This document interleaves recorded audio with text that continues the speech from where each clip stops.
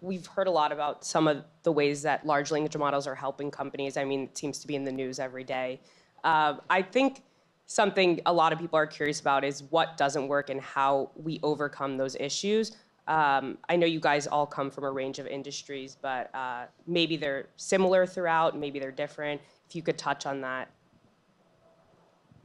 Yeah, so I would start. I think there are a couple of things everyone need to be careful about when going this route. Is number one is we spoke about use cases.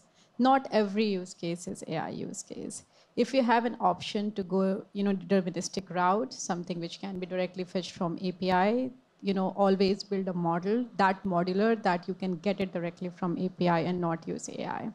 And if I talk about AI, one thing we are realizing, and this actually happened within the same year. Like earlier this year, we were talking about RAG is the golden pill for everything, but now what we are realizing is RAG is not the solution for everything.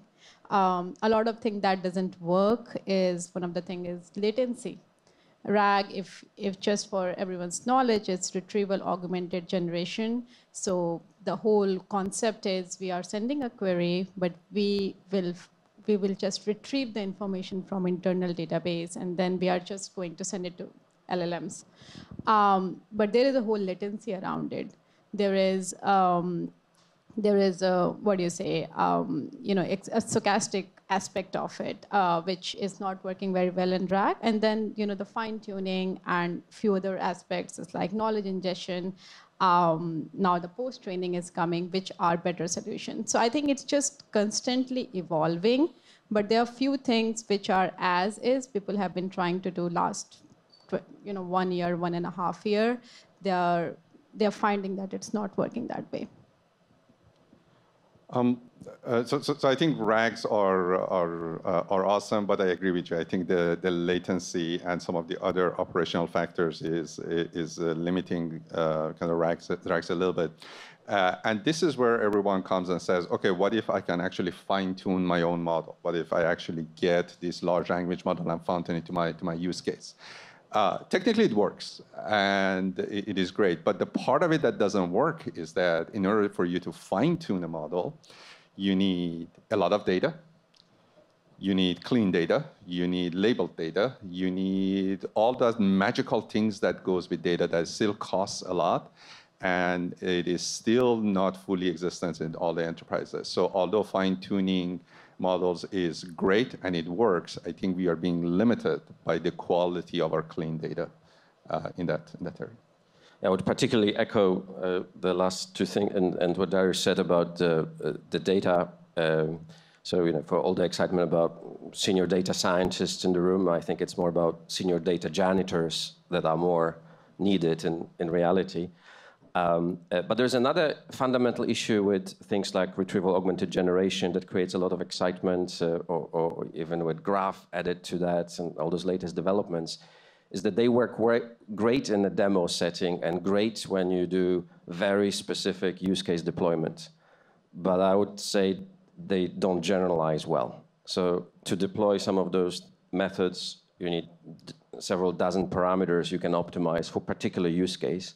And the optimization for another use case would require a very different setup. And the other great irony of LLMs is that actually the biggest thing that needs to be done is very deterministic in setting up the structure right, or even like document metadata and so on. So to me, the single biggest issue is this general application versus use case specific deployment.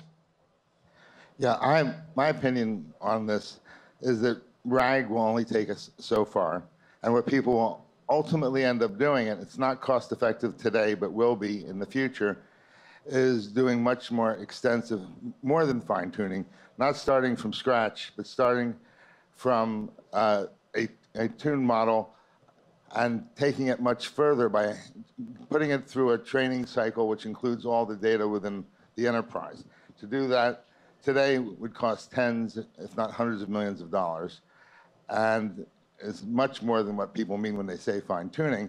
But as things scale, as the algorithms get more efficient, as the GPUs become less expensive, I would think that within 5 years that will be feasible, and it will solve a lot of problems because you'll end up getting something which has the same behavior as something like ChatGPT does on public data with your internal data. But that's off in the future. Another thing, which I don't think will be solved so easily, is people expect AI to have a certain amount of wisdom, which it doesn't have. So an example I like to give is, would you trust a language model to tell you whether you should marry someone or not? Or, I think, just think about that for a minute. Or if you would go into a merger, or if you would, any large decision-making process which requires the incorporation of more than what logic and reasoning these models have now. And people, not everyone realizes that, and they expect it to be a source of intelligence, and sometimes people conflate the amount of knowledge that it has with its ability to reason. And reasoning is improving a little bit with chain of thought, and the O1 model shows that, but it's still not at the point where I would say it's anywhere near wisdom. So we have to be careful to make sure people don't look at it as a decision maker for them. And I would maybe throw a specific example on this in the multimodality. So imagine you have a research firm who has 10,000 charts produced over years, and anybody who is in that sector can relate. Oh, where is that chart we did 6 months ago, and nobody can find it, right? Because you can't search for charts. So you can use multimodal LLMs to, now if you try to use them to read the charts and give you interpretation of the data, it generates absolute nonsense. It just doesn't work. But if you ask the LLM to, in a standard format, to get the description of what it represents in a self-described way with keywords, without any reasoning, it does an amazing job. Then you can take that text data into your RAG or other database and make it searchable. Yeah. So to some degree you can go there, but not the reasoning part. That's a great example.